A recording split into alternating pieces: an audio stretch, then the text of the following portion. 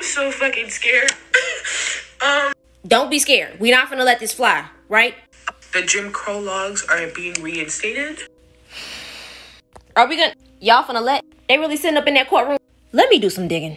I had to look this up officially because you gotta be joking right now, right?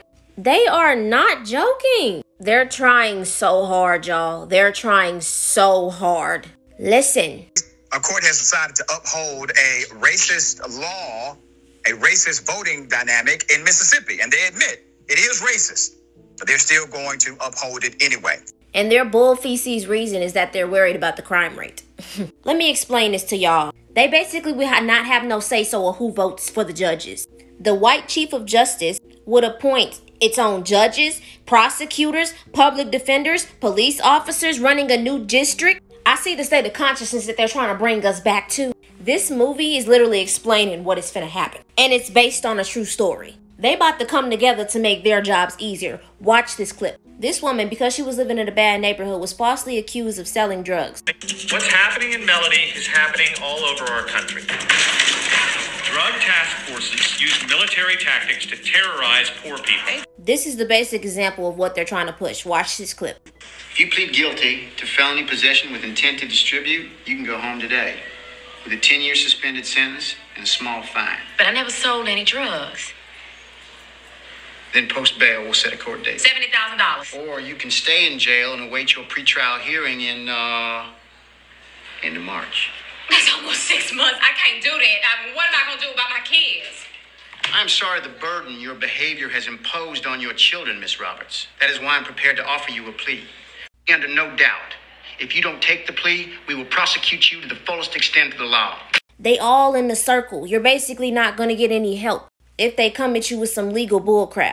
I'm going to say this. Matter of fact, I'm going to let somebody else say it. So with that being said, this is a message to all you gang members out here.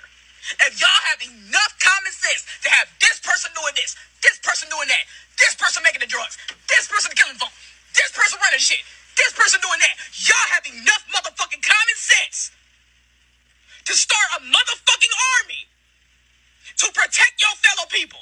And with that being said, if this situation ain't tell you anything, you better know this. Ain't no more acting like how y'all acted after the Black Panther Party was dismantled. The universe is over here working spiritually.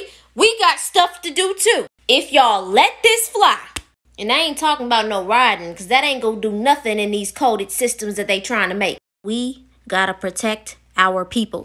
It's time. It is time. Let's start protecting our people. We really just need to duck off somewhere. Y'all stay dangerous. Y'all don't think they're going after the kids? Watch this. Now, we all know who this is. We know he is very bold with his Satanism.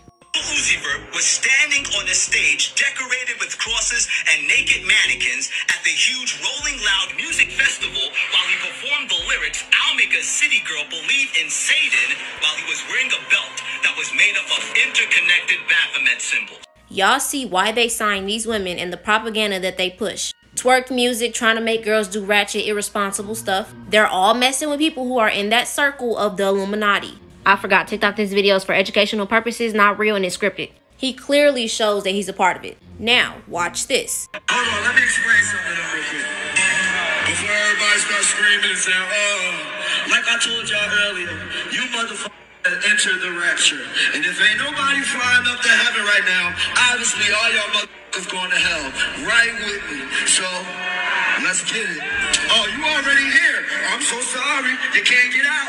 You're stuck.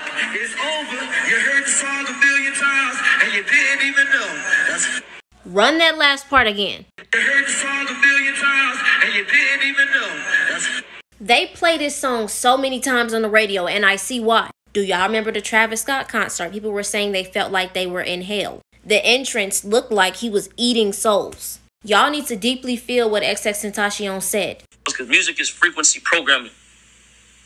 Music is frequency. What frequency are you being fed? He goes on to say, I can make you feel whatever I want to by the frequency I play. We're not going to talk about the horns. But y'all, he literally said, y'all heard the song a million times. Y'all already in hell. Watch this.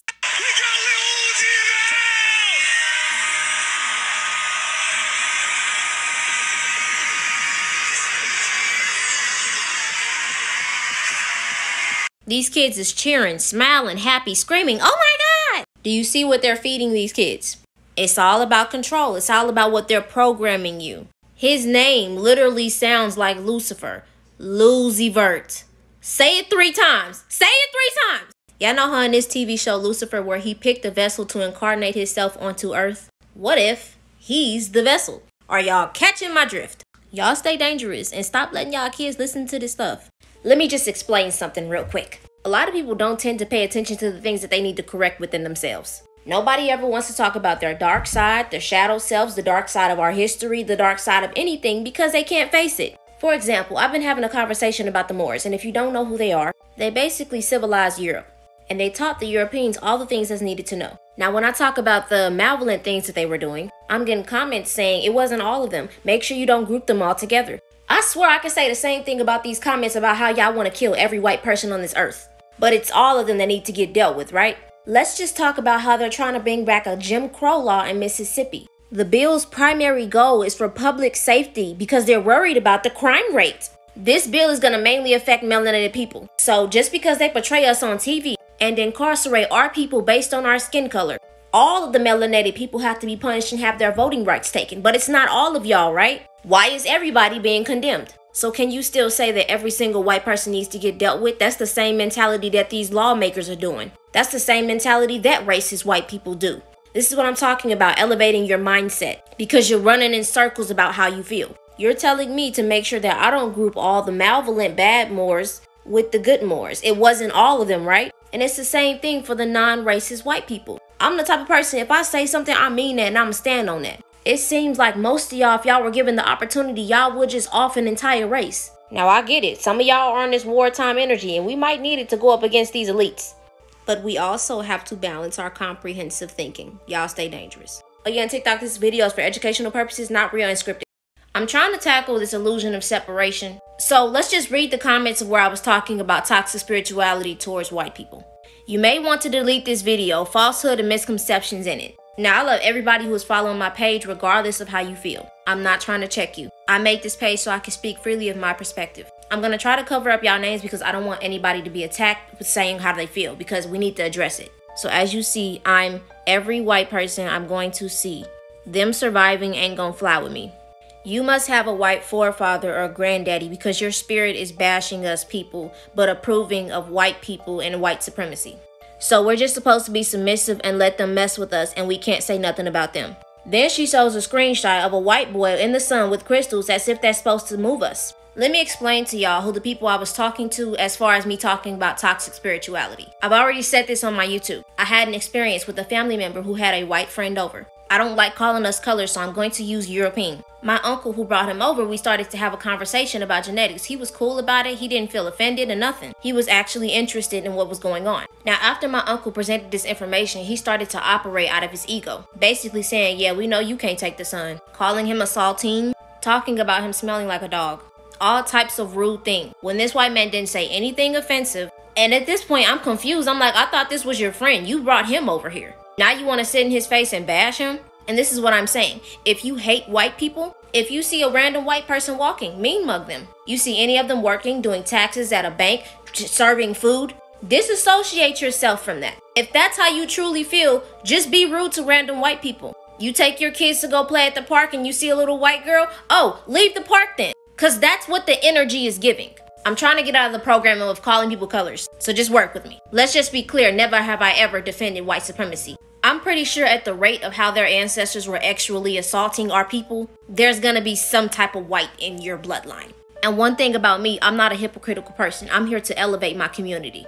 Look at this picture. You see that? That's us. Look at this picture. You see that? That's them. It looks the same way. We're doing the same thing that they were doing to us. We're acting the same way that they were acting towards us. And it's not helping. It's not improving us. There are actions and uprisings that need to be taken for us to be protected. But who's going to protect us from our own people? If nobody's taking accountability for the bad things that is done. Some of my cousins I don't even mess with because they're interacting in that gang stuff. Keep focusing on what the elites want you to focus on. I'm finna talk about why you think they bringing up that Jim Crow law. This conception of thought is literally the prime example of why little girls who go to their family members saying that their uncle touched them and the family members doing nothing about it because they're related. Oh, he wouldn't do that. Stop lying. Y'all not gonna talk about the melanated people who help Europeans gain power over us, but I will, cause I'm not a hypocrite. We gonna get into it though. Y'all stay dangerous.